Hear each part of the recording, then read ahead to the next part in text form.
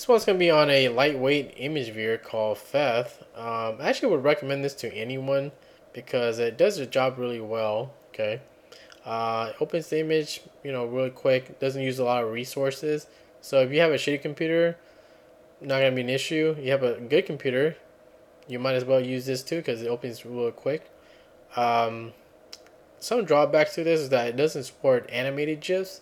So if you're using animated GIFs a lot, you probably don't want to use this though because it doesn't support it. They do support some other formats, but mainly I just use it for JPEGs and PNGs and maybe some other off ones. But that's the main two that I use. Okay, so how do you use this here? So let's have some images here, and if you want to type in Feth, and we'll start out with this 47 one here. And right now, this is our image. Now this one is maximized, so this is like their full resolution for this image. If you want to scale it down, you hit slash, and it scales it down. Now by default, they use a transparency background. So these checkerboards or whatever here, these are the transparency, right? So if you want to change that, we'll quit out of this here, hit escape here, and we'll do Feth dash capital B. And we want it white. They actually have some other colors too if you want to check out their man page.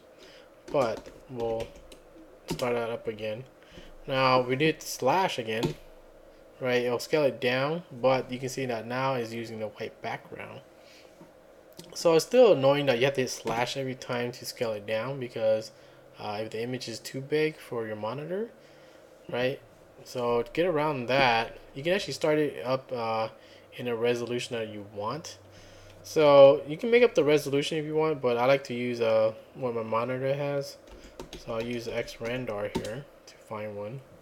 So right now my monitor is this big, but I want something that's smaller, so I'll use one of these here. So I'll copy this sucker. You don't have to do this, but I like using the one for my monitor, right? So let's clear that again, and this time we'll do Feth dash capital B here, and we'll white background, and then we'll use geometry, so dash G. Basically geometry is your resolution that you want, and we're gonna paste that sucker in there, and we want the image that we want, so 47 images here, and there you go. Now it opens it, scaled it to our resolution that we want, and it fits in my monitor, so I don't have to use the slash hotkey anymore.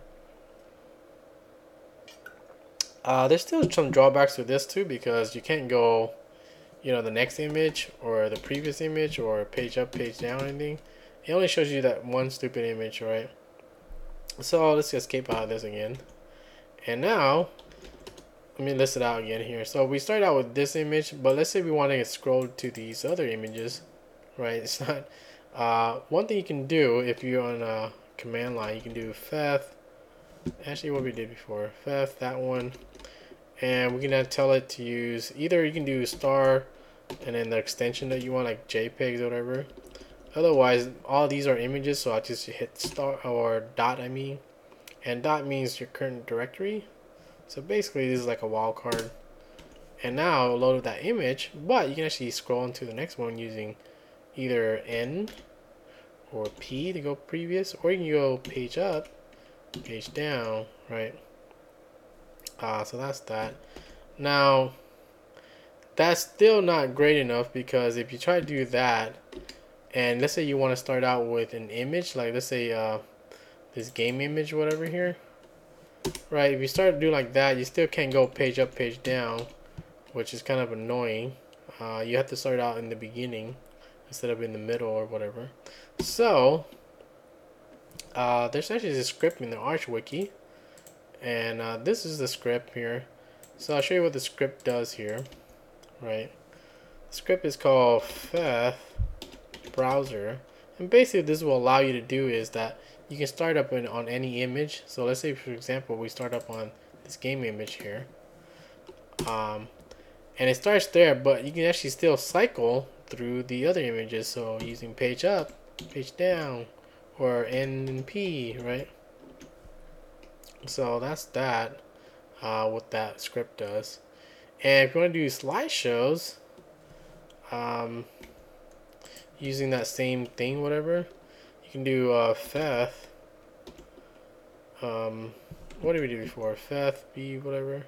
Oh yeah, let's say for example you want to do slideshows. You can always do a dash capital D, and you want to delay it by, let's say, 3 seconds, and we want the whole folder in here, so we do a dot for the current directory, and now every 3 seconds it will just you know, go on to the next one, right?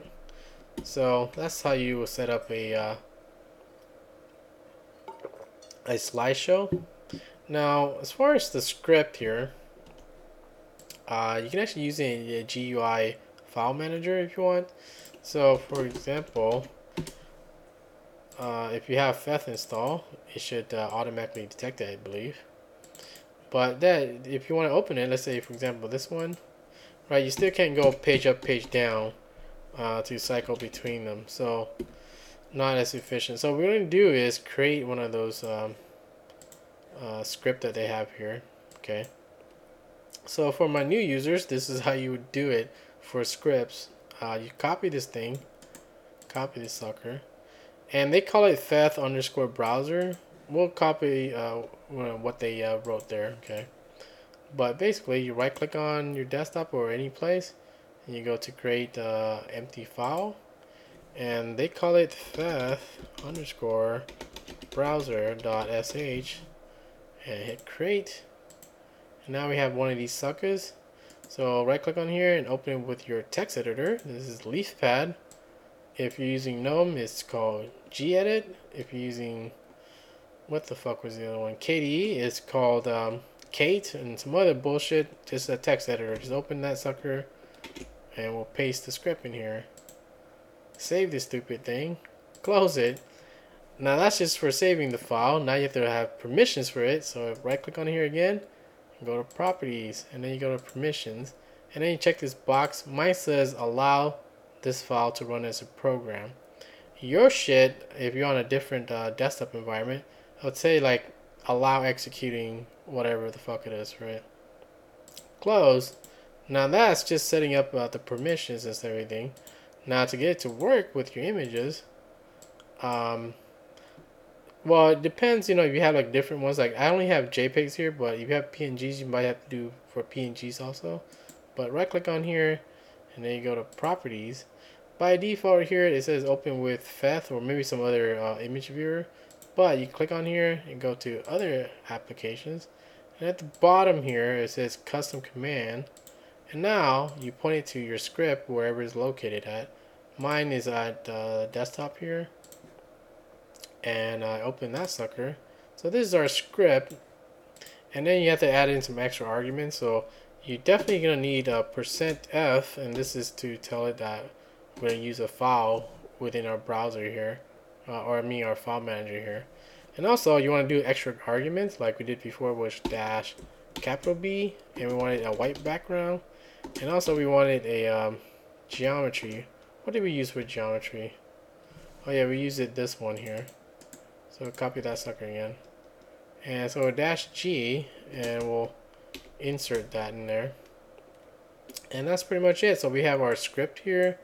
We wanted to use a file within our file browser here.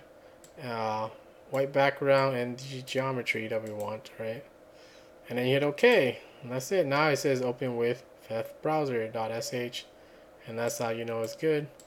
And now when you click on this, hey, it opens that in our geometry that we want, and you can use N and P, page up, page down.